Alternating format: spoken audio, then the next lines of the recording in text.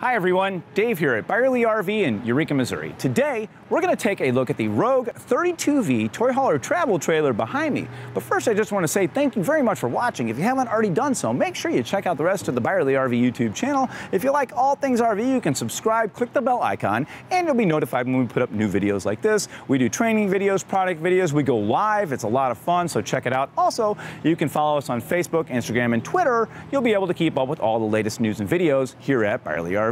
Now, let's talk about the 32V Rogue behind me. Guys, this is made by Forest River, one of the bigger names in the business, you could say. You know, these guys have a lot of experience in building campers, and you're gonna see that as we go around. Now, we're gonna start outside over on what I call the business side, and we'll work our way around the outside, and then we'll do the inside. Lots of stuff here, guys, so stick with me. This is the bigger, we carry a few of these floor plans. The 32V has 2 slide outs. It is a little over 10,000 pounds dry, so you are gonna need a sufficient vehicle to tow this, okay? But let's go get started. Okay, I call this the business side. This is the driver's side of the vehicle. This is the side of your campsite where all of your hookups are going to be, your water, your electric, your sewer, and things like that.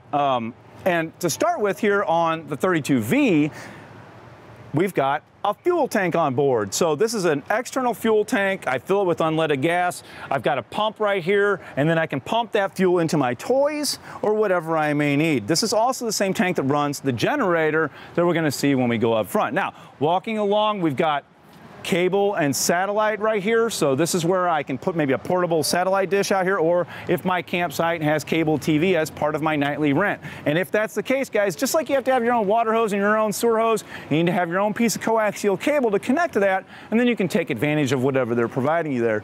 Now, up here we've got our freshwater connection and city water connection. Freshwater connection is actually the tank, and the city water connection, this is where if my campsite has a hose that I can run up to the camper and leave it connected the entire time, well, I can connect that right here, and then I've got constant water, right? But if I don't, that's fine. There's a tank right here. I put the hose in here, I put it and I fill it up. It overflows when it's full. It's real easy. And then there's a water pump on board that pumps the fresh water out of the tank and through the faucets and things like that, right? We have an outside shower right here, guys. It's actually high enough up I can really shower on this. This is pretty cool. So hot and cold running water here, a spray port here for a coiled hose with a nozzle depending on what you need to rinse off.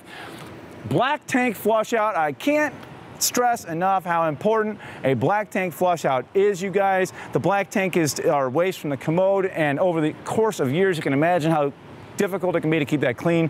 Having a black tank flush out a lot, it's like a dishwasher spinner in there. You open the black tank, you hook a hose up here, it just rinses the whole thing out. It's awesome. Now, this particular 32V has a generator. Make sure that you check out www.byerlyrv.com and you look at the current availability, what we have, because you might be watching this video and it might be attached to a unit that doesn't actually have a generator. There's been shortages in the business of generators. So to actually have a 5,500 watt generator on board, this is awesome, you guys. This will power the whole unit. And again, we talked about how we have a gas tank for the fuel. So there's actually quite a large fuel reservoir for that. Up front, we've got our propane bottles, battery, and a nice power tongue jack, right? We don't want to have to crank that. Now, moving along to the campsite side of the Rogue, opposite of where that generator is, we have a large storage compartment. As you can see, there's tie-down rings inside here. This is where my table is that can travel, okay?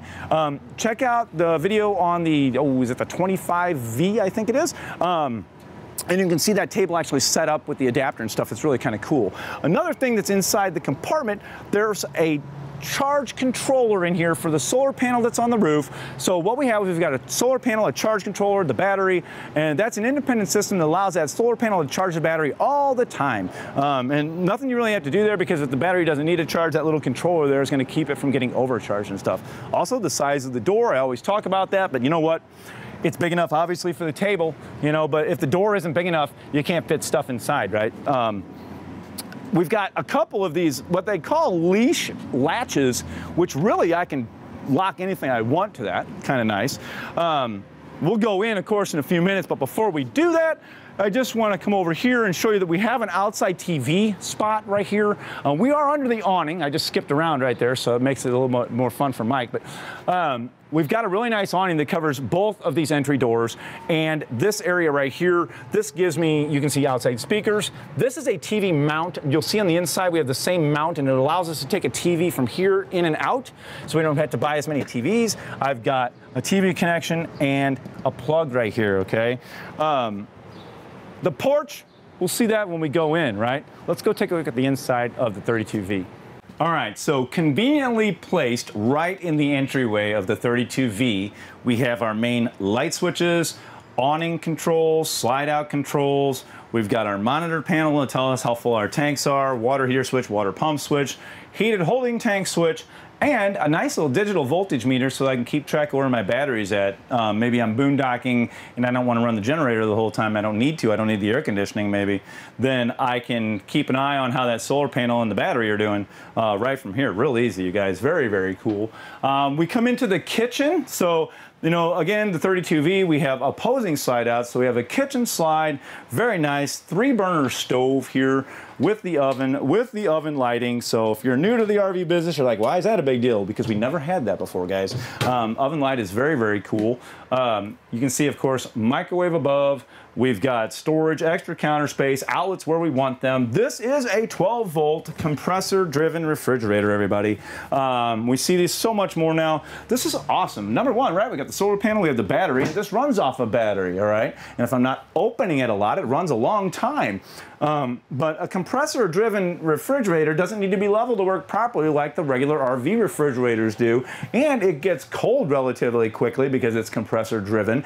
And, right? And it's got more capacity in the same size space as an RV refrigerator. So you see these a lot. You know, when you can sleep a lot of people, which you're going to see when as we go through this, you need to feed a lot of people, and nobody wants to have to run to the grocery store in the middle of a trip, right? Now, ample pantry space. We got tons of pantry space so that we can put just whatever we may need. It's up here. We've got this great big sink, deep sink, residential faucet. I've even got an extra little soap or sanitizing station.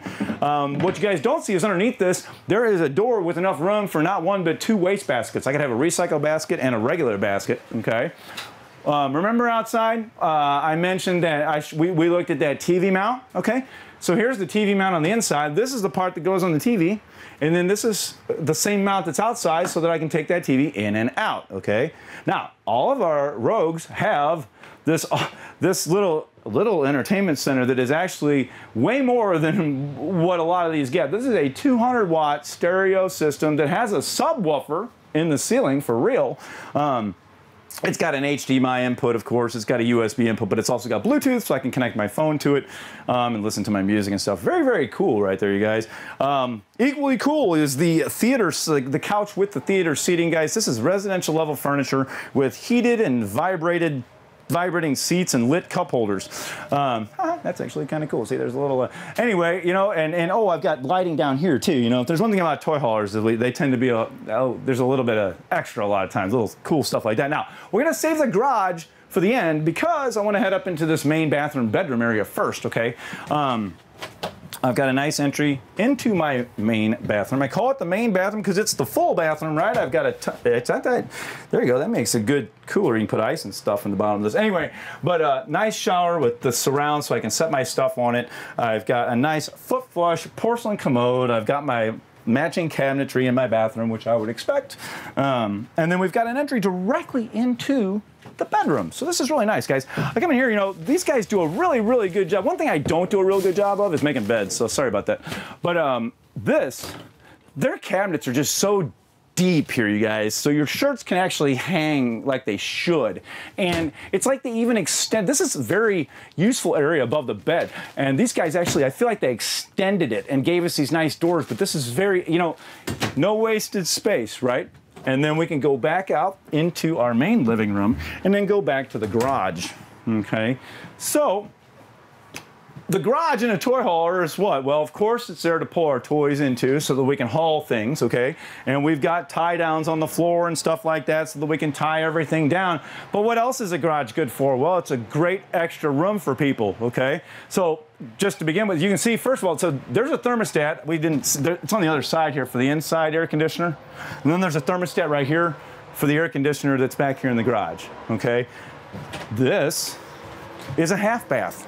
So we've got a nice porcelain foot flush commode and a really nice large sink there, okay?